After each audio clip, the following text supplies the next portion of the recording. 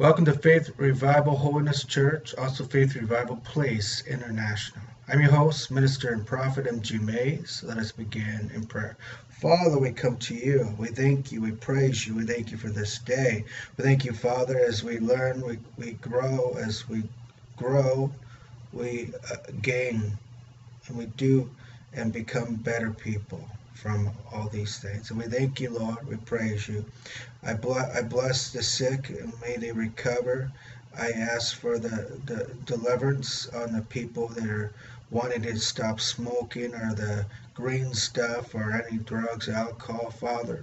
I ask for your deliverance over them now. And I thank you, Father, and I thank you, Lord, for all the people going to get saved and renew their lives through you today. We thank you and praise you. Amen. All right, well, today we're doing the Torah literature series some more. And today's lesson is called Torah, Bershat Bet.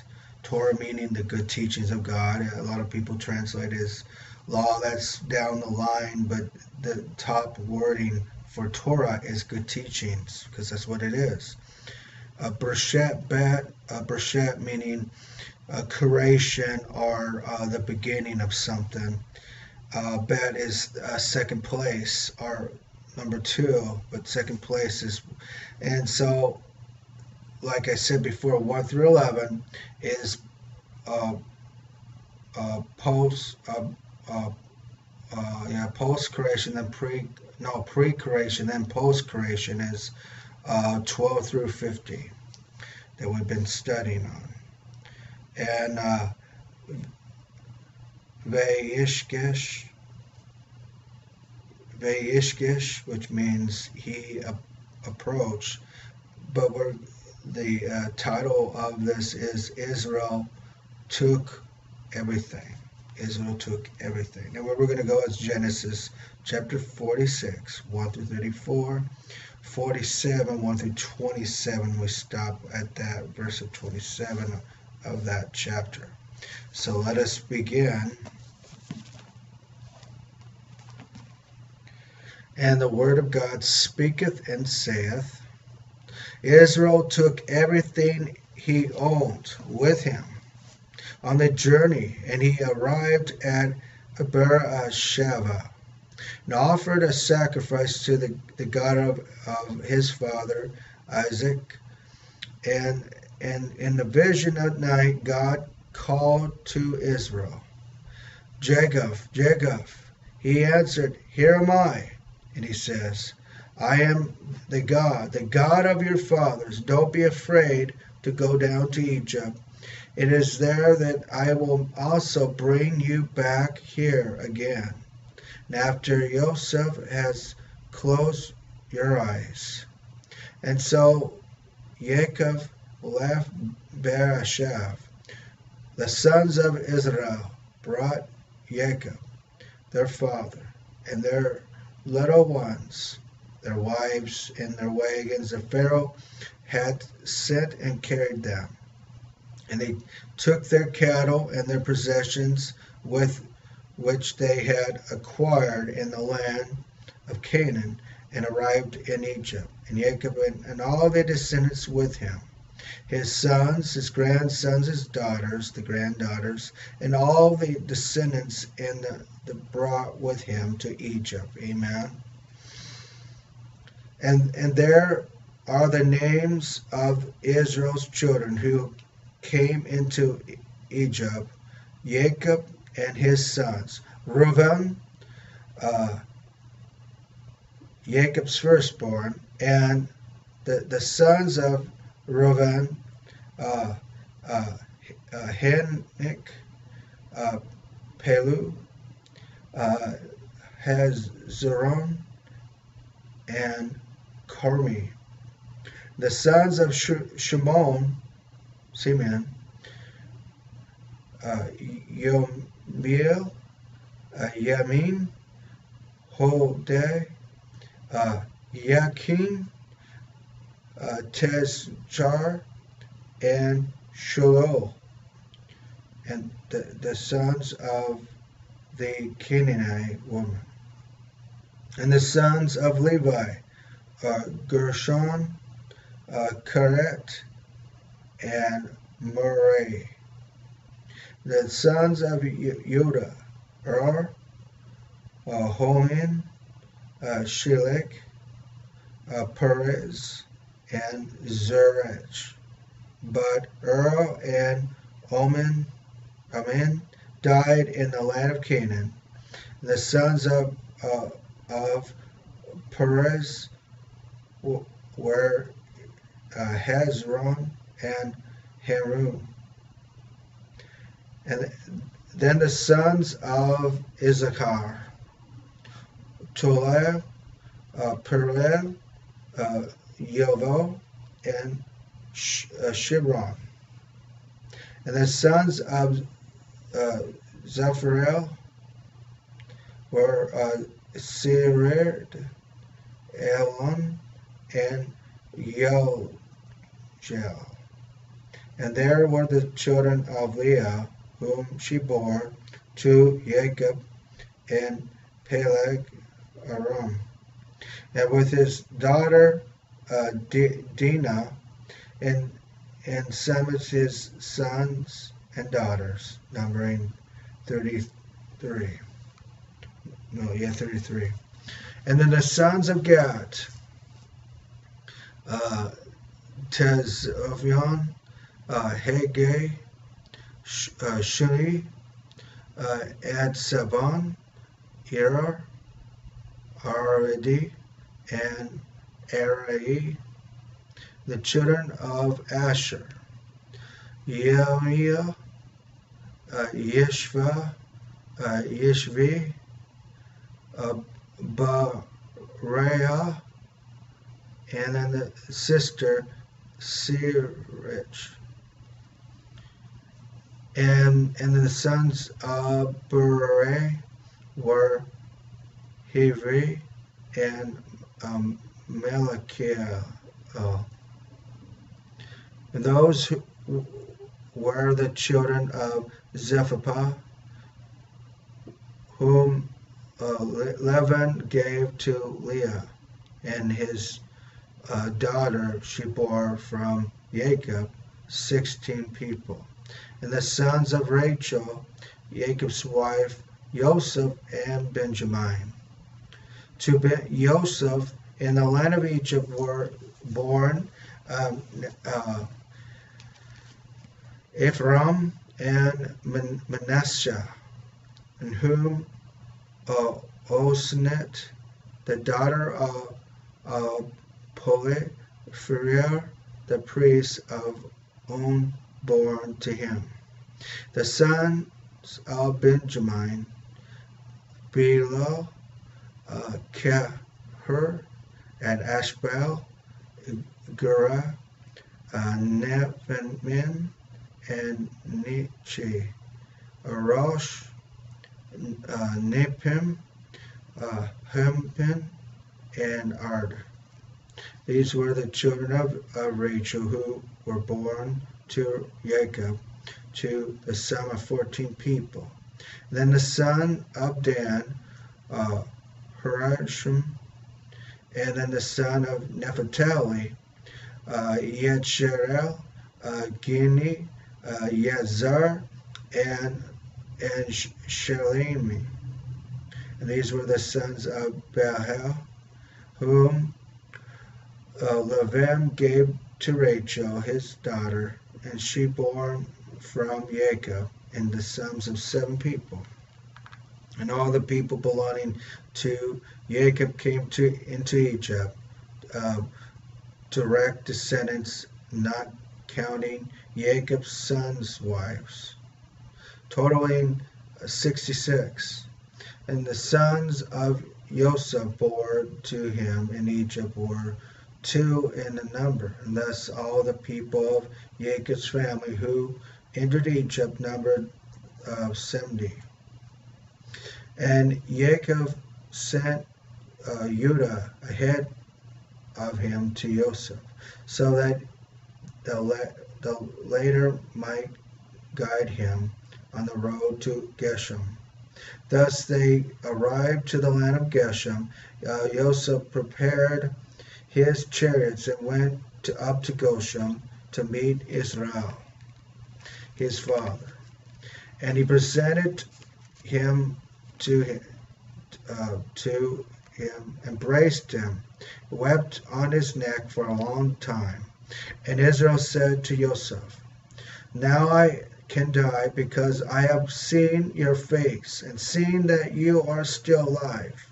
And Yosef said to his brothers and his father's family, I am going up to to the Pharaoh.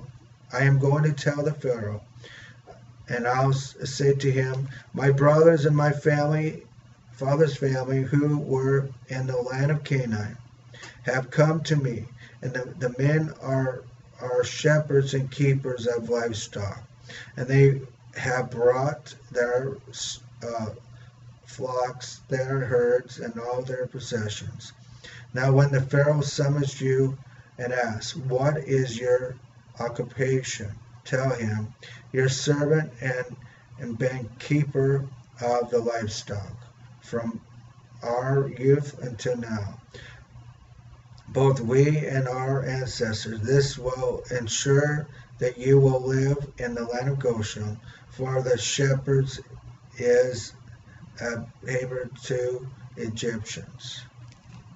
And then Yosef went in the land and told the Pharaoh, my father, my brothers have come from the land of Canaan with their flocks and livestock and all their possessions. Right now they are in the land of Goshen.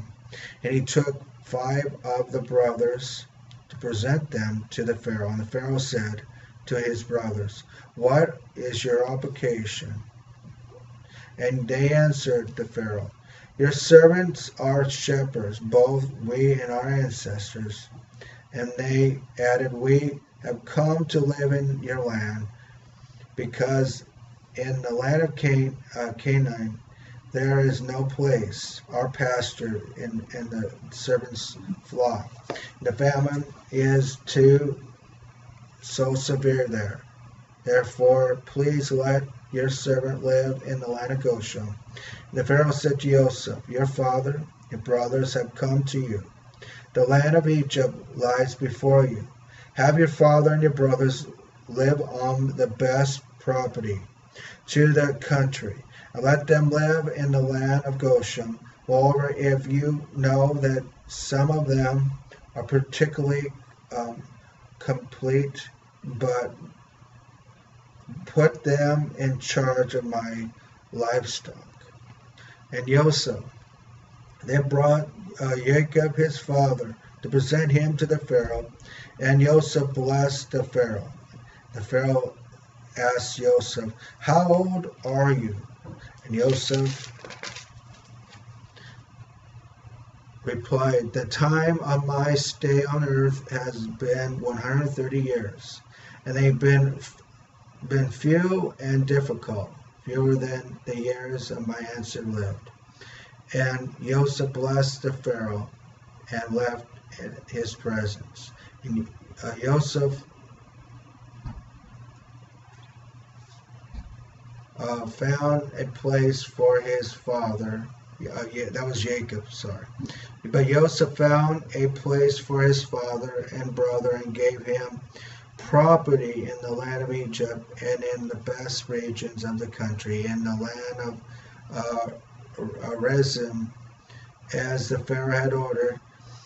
And Yosef provided food for his father and his brothers and all his father's household, took full care of even the youths. Therefore was no food anywhere, for the famine was very severe, so that both Egypt and Canaan grew weak from hunger. And Yosef collected all the money there was in Egypt and Canaan to exchange for grain, and they bought, and put the money in the Pharaoh's treasury.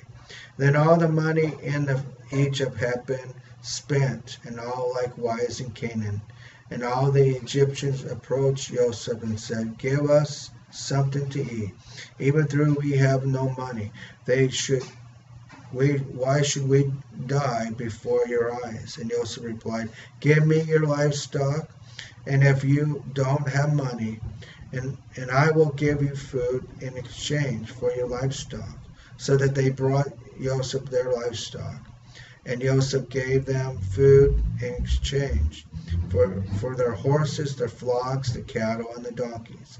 And all the years he provided them with food in exchange for all their livestock.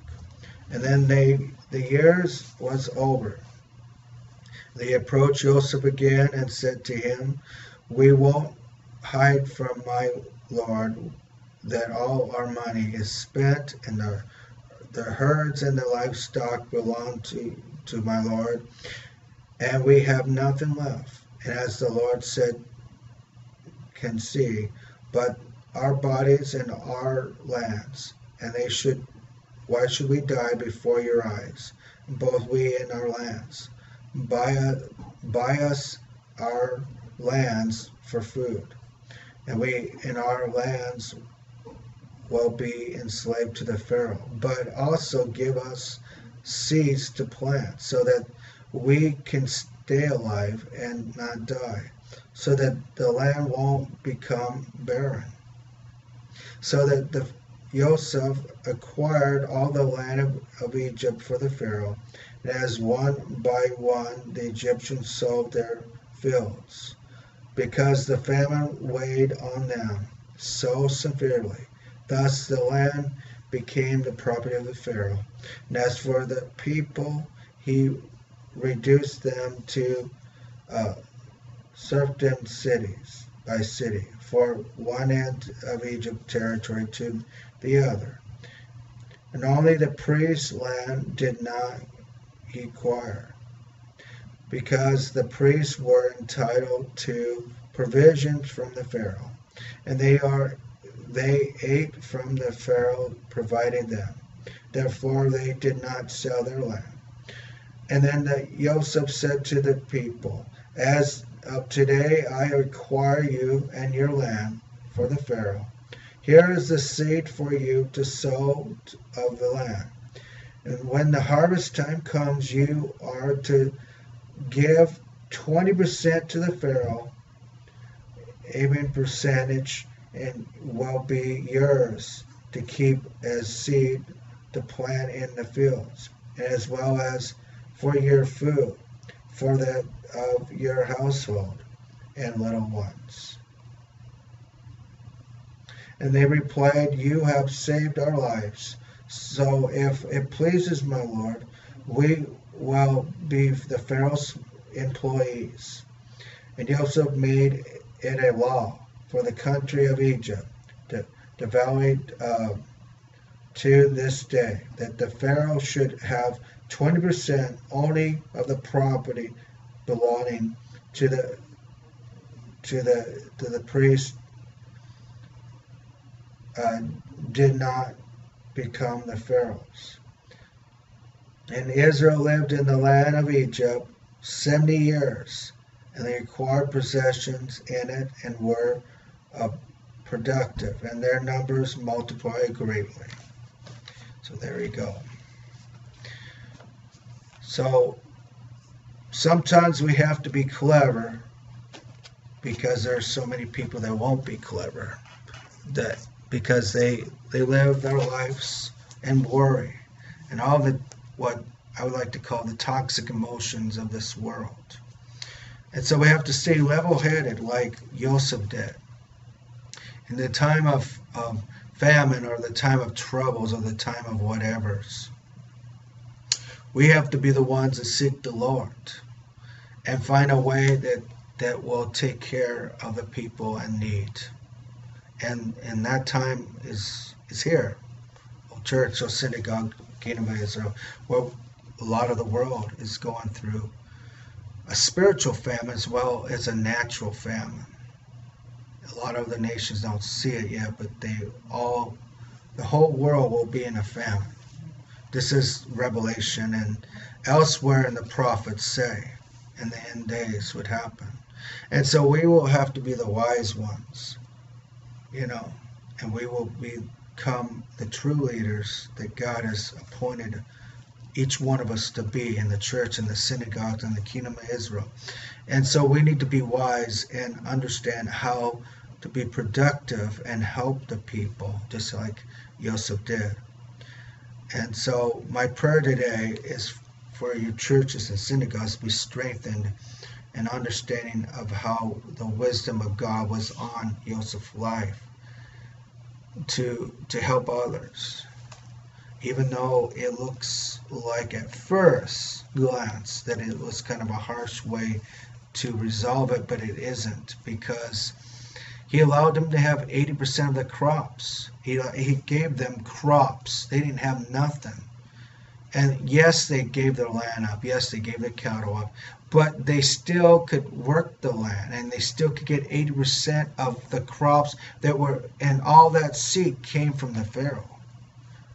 And so, in a sense, it was a merciful thing, even though nobody likes giving up their land for someone else. But when there's a famine that great and tremendous, and plus he had wisdom enough to say, hey, only 20% of all the land will go to the Pharaoh, and the rest of the 80%. So really, he gave the land back to them, even though it's not written very clearly and like black and white on there, but it's there. So he did resolve the land issue with that law, which would be a constitutional amendment of today, of what we would call that. So you might say that Jewish people were the first people to do amendments, of constitutional amendments, because right here it's very clear that he made an amendment, a constitutional amendment to protect the people, but also for to be still fair to the Pharaoh for what he did for them through Yosef, and only through Yosef, and through God's influence on Yosef's life. See, God wants to do influence on our lives. So in these times of great trials and great famine and great depression all over the earth that is occurring, that we will be the wise ones. We will be the ones that will work out things in the proper way.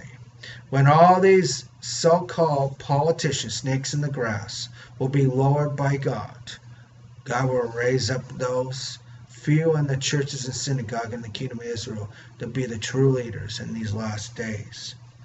Despite all these evil things that these ungodly politicians and those that say they are, but they're not. For the Lord's godly people will rise up in the church and the synagogue in the kingdom of Israel. And when it's time, they will take the reins. And people will say, where did these people come from? And we will say to them, from the Lord God Almighty. We're here to serve and make a difference in this world. Be ready for the Lord and get saved. And we will know what to do when it's time. For this is the way of the heritage of the Lord on our lives. To walk in His light and His heritage and all the history that comes to the Bible for the last days of today. So if you're not saved, today's the day of salvation. You know, he lived a perfect life. Yeshua, Mashiach, Jesus, the Anointed One, lived a perfect life. He did everything in the righteous way that the first Adam and Eve did not complete and do. He did. He followed all the ways of his heart that was correct.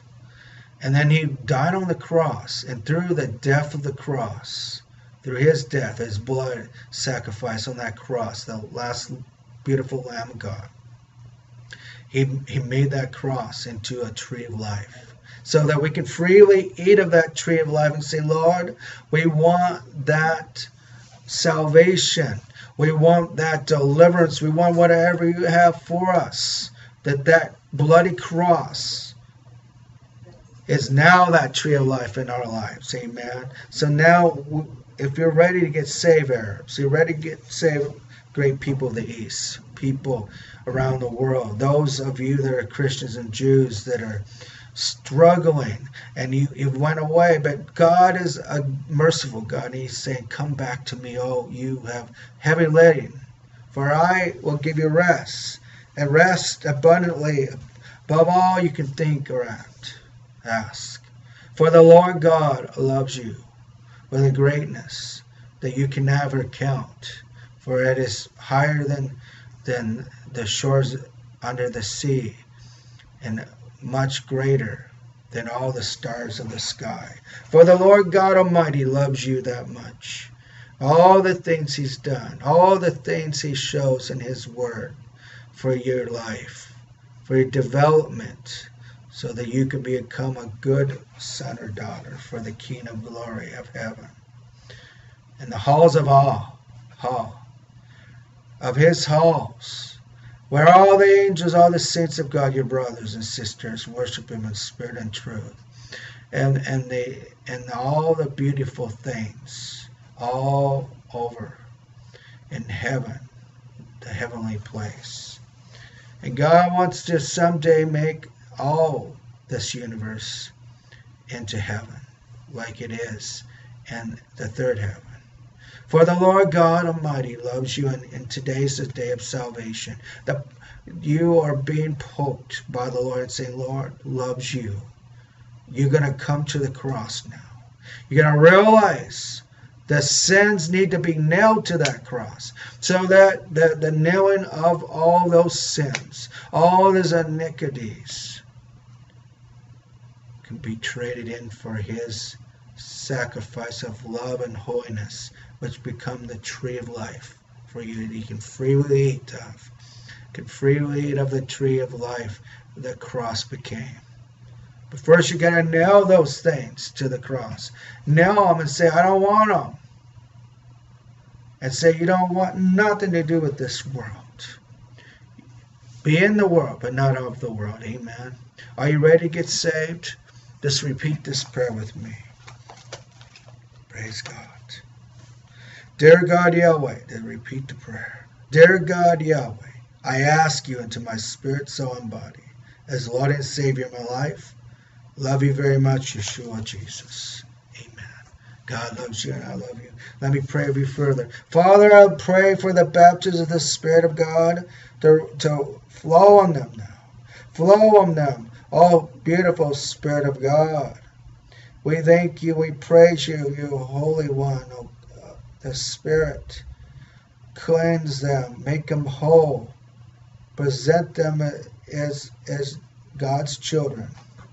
I thank you, Father, for the other creations of God helping out in their curricular activities of being righteous in the Lord. And I thank you, Father, and I praise you, your holy name. Amen. We thank you, Father, for all these things. We praise your holy name. I bless them in Psalms 91.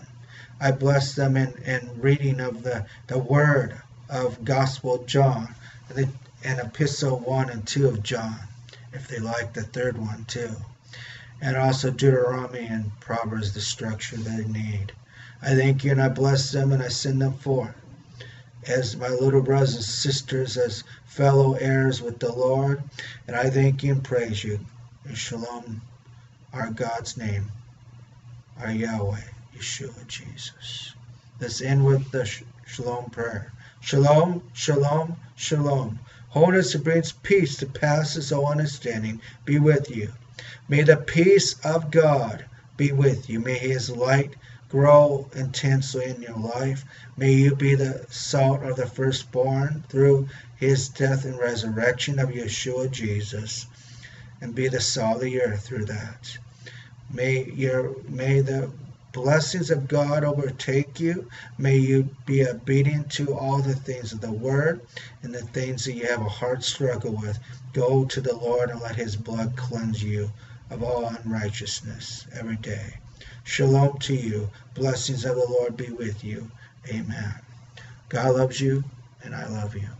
Keep the faith and be strong in the ways of the Lord until we all see each other face to face. Shalom.